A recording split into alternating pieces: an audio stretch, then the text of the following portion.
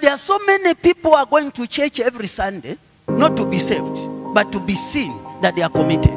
If God cannot see your commitment, it's like you have never been to the church. The first thing that you need to receive when you become born again, it is the holiness of God Almighty. That is Holy Spirit in us.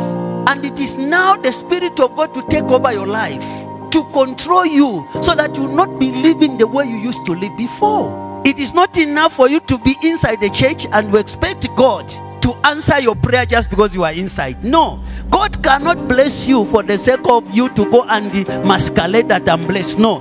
God can only bless you for the salvation of your soul.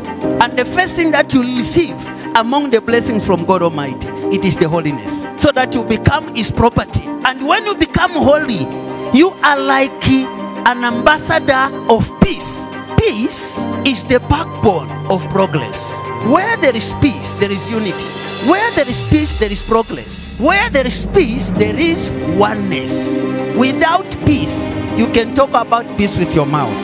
Your heart is full of evil.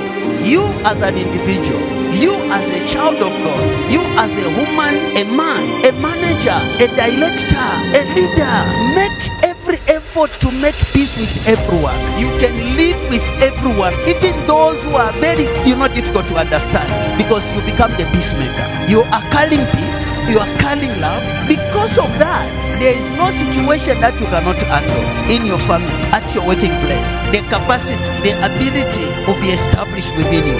Anywhere where you go, you always stand for peace. You see people quarreling, people fighting. No. Listen. And when you are talking, the wisdom of God that will come out of your mouth will calm the situation. Make every effort to live in peace with everyone and be holy. Because the God we serve is holy.